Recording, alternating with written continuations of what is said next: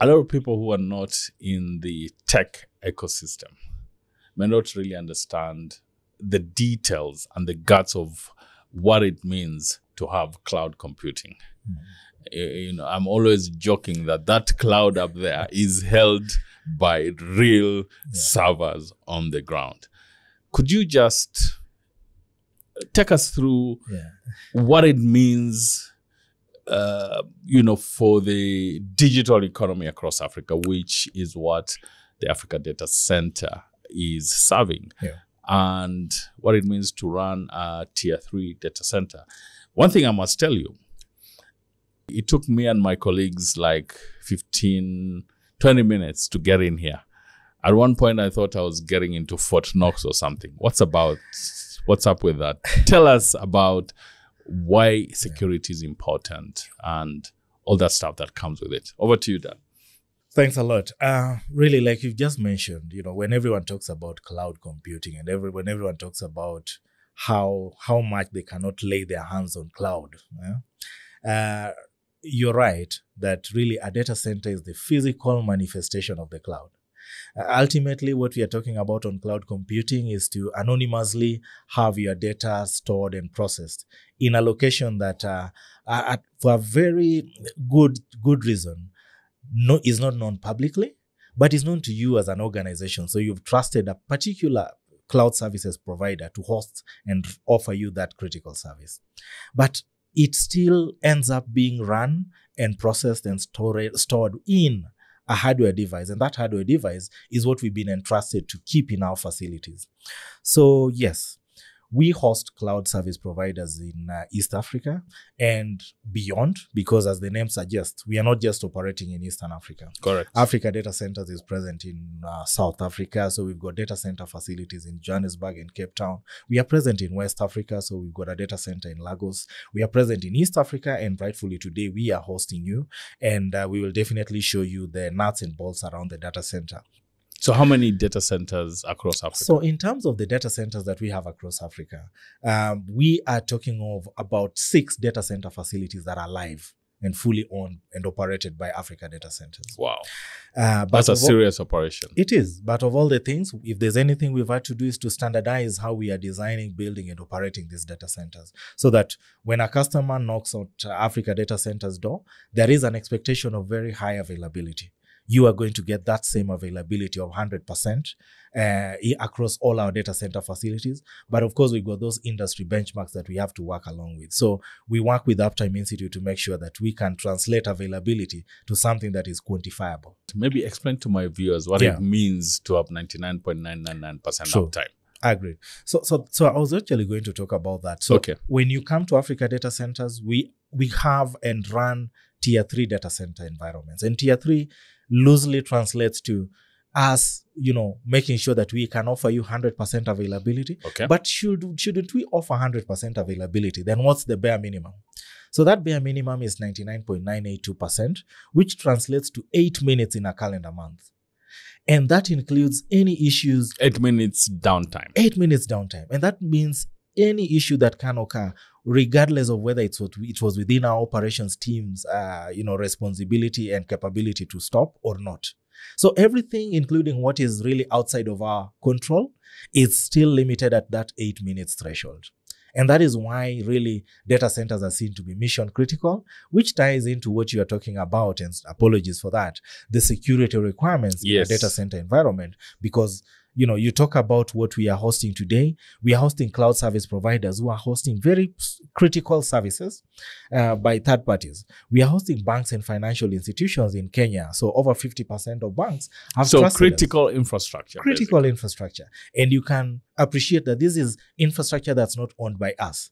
This is infrastructure that is owned by our customers, but they've trusted us because we are giving them much better security.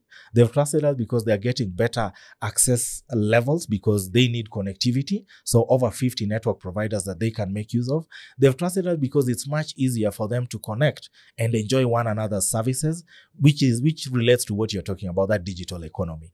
So that level of trust and that level of operational requirement and security matrix, that is what at times could maybe, come through as an inconvenience to a customer when they're walking in. But I have to say this and maybe just clarify that it only takes long if at all you're coming in for the very first time, and in which case we hadn't done the pre-registration to make it a lot quicker for you to access the facility. But really, for our customers, once we have them onboarded and we have a trusted list of those that have been trusted to come and, access the facility to offer any kind of maintenance, it's a lot quicker, and we then focus on being efficient and customer centric, and of all the things, making sure that we can support them in terms of any activity that they are coming to conduct in the data center facility as quick as possible.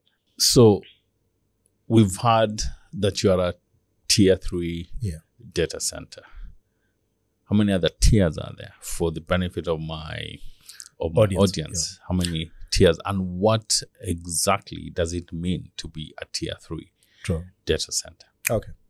So we've got 4 tiers of data centers. Okay. And this is something that has been put in place in the industry by Uptime Institute. So Uptime Institute is an organization in the United States, and really they have purposely and targeted themselves to offer us support by way of being an industry body that collects, the design best practices or the design principles that data center operators can make use of, so that if we are talking about achieving tier 3 standards, which is that 99.982%, then what have we done to make sure that we've got redundancies in place? So Uptime Institute has defined those in 4 categories. The first category is actually tier 1, and tier 1 really just means no redundancies.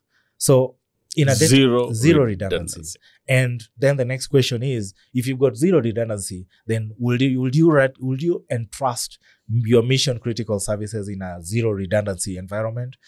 You'll be uncomfortable. Then you get to the next, which is really a tier 2 environment. So when you're talking about 0 redundancy, what do you basically mean in terms of uptime?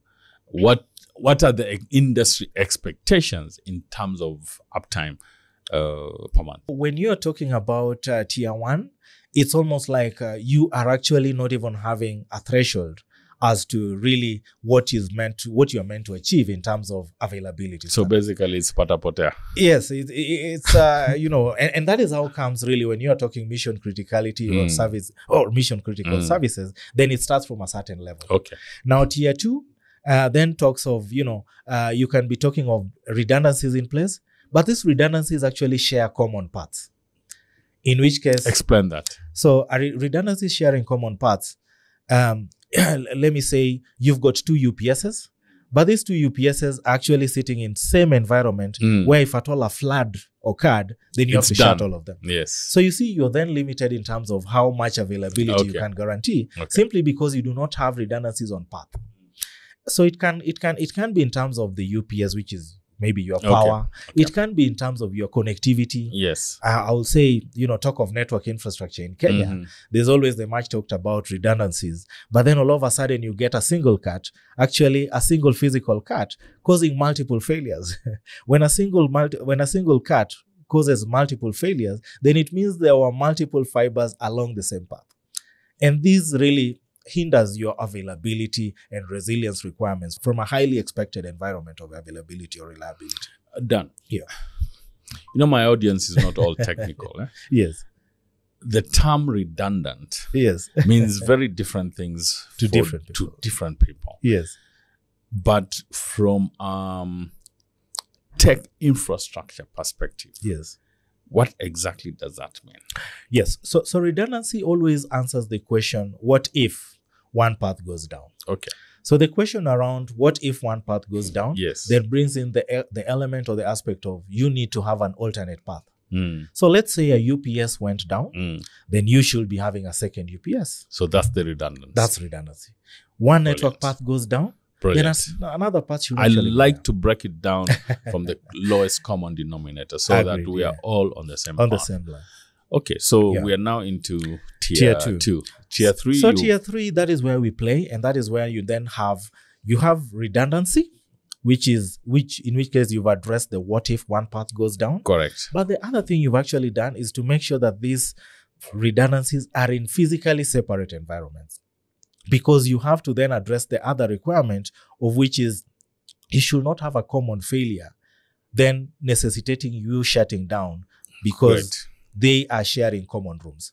So in a tier 3 environment, that is when you now talk of a concurrently maintainable environment. And concurrently maintainable, again, to break it down, it then just means that supercomputer that a banking institution has trusted us to host. Yes. At no point should we be telling them, guess what? We have a maintenance activity.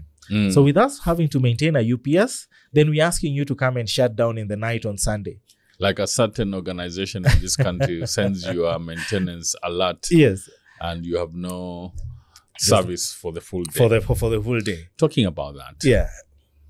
How do you maintain 24/7 power with the current situation that we are having with humongous power interruptions?